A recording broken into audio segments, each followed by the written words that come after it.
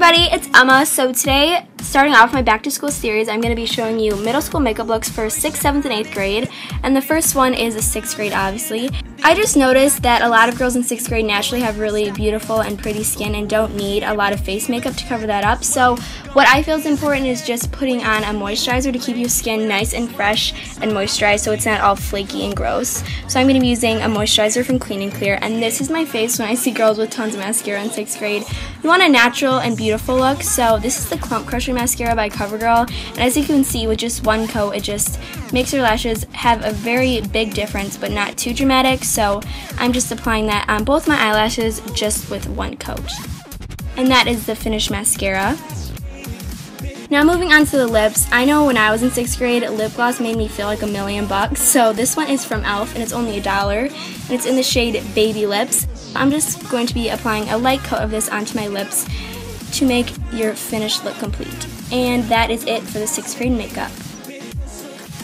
So now moving on to makeup for 7th grade, this is the year where pimples start popping up, ladies. As you can see, concealer will be your product sent from heaven, so I'm just taking this one by Maybelline and applying this under my eyes and on my nose and on any pimples that I have. And then just blend it out with your fingers a little bit, and then take a brush later on and blend that out because you don't want any harsh lines, and especially since you're younger, you don't want to have like makeup that's obviously on your face because that just doesn't look natural, and we're definitely going for the more natural look.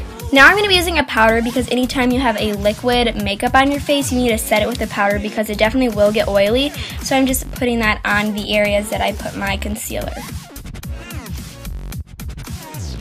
Now I'm applying a little bit more mascara added onto the mascara from the 6th grade makeup, and I feel like as you get older you can just apply a little bit more coats to make it a more dramatic look, so that is what I'm doing here.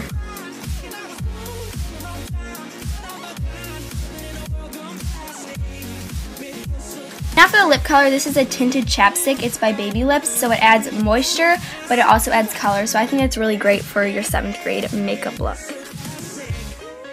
And that is it for this look.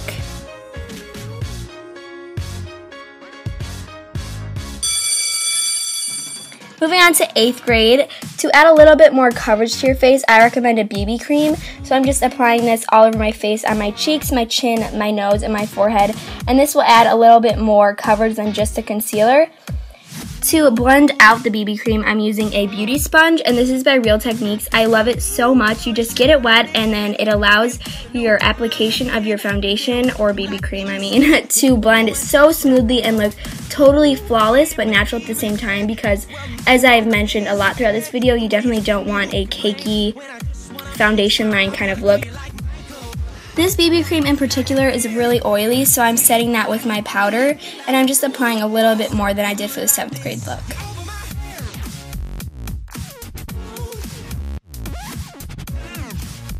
Now anytime you add a face makeup, it's going to get rid of all the natural color in your face, so just use a blush to kind of add color and brighten up your face, and this one is from NYX, so I'm just adding this onto my cheekbones to add color and a glowy look to my cheeks.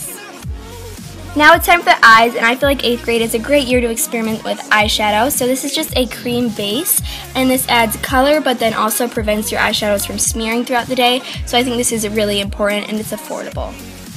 So the eyeshadow palette that I'm using is by Wet n Wild, and it's only $3. I'll have all the products linked down below. This is just a really nice pretty pinky champagne color, and then I'm going to be using a brown color to put into my crease and outer corner. And you don't have to do this if you feel it's too much. You can just do the champagne color, but if you want more definition and a more dramatic look, you can definitely try this out. I know eyeliner is also so fun to experiment with, so I'm just applying a really thin black line onto my upper lash line. This will make my eyelashes look a lot thicker and just make your overall eye look a lot more dramatic and older. And then I just applied some more mascara. For the lips, this is a really natural color, but it's not too much, and it's going to stay on the whole day, so it's different than a chapstick. And I think that's good to switch up to when you get into the higher grades in middle school, right before high school. But yeah, I just blended that out a little bit, and it looks super pretty. So that is it for all the looks. I hope you guys enjoyed. Subscribe if you aren't already, and I'll see you guys in my next video. Bye, everyone.